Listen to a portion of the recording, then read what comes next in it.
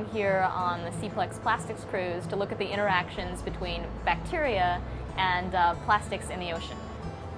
The reason I'm interested in marine bacteria is because they're very important in the ocean. Marine bacteria are a natural part of seawater communities, and you can think of them as the ocean's primary recyclers.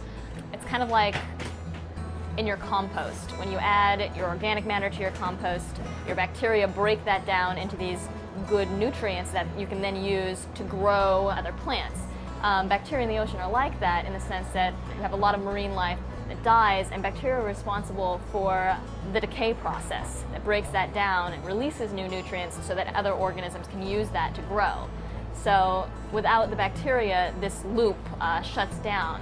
And I'm very interested in the different bacteria that are responsible for different parts of that loop and different processes, and how that sort of process changes upon adding plastic. So what I'm sampling and doing while I'm out here on this plastics cruise is using CTD, which is a conductivity temperature depth recorder. It's a large instrument with a bunch of Niskin bottles, and you lower it over the side, and it can take water samples from different depths. And I'm using that water that comes up from depth, well, the different depths, to look at the natural bacterial community composition in the seawater. So what is not attached to particulates or is attached to very small biological particulates. And then I'm going to take plastic samples sort of at the same time from the surface with dip net off the side, and collect those samples and run genetic analyses on them to determine what the bacterial communities on the biofilms are.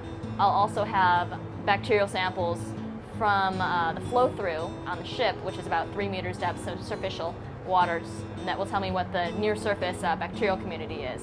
The purpose of all of this is to be able to compare the bacterial communities in the natural seawater with the bacterial communities on the plastics, and it is really important to understand that this trash and these bacterial biofilms, often from medical equipment and all sorts of nasty things, wind up out in the open ocean, and that we don't really understand the effects of these both introduced bacteria and then the natural bacteria that are making use of this plastics, which can have effects on nutrient cycling and food webs in the ocean, which ultimately affects us.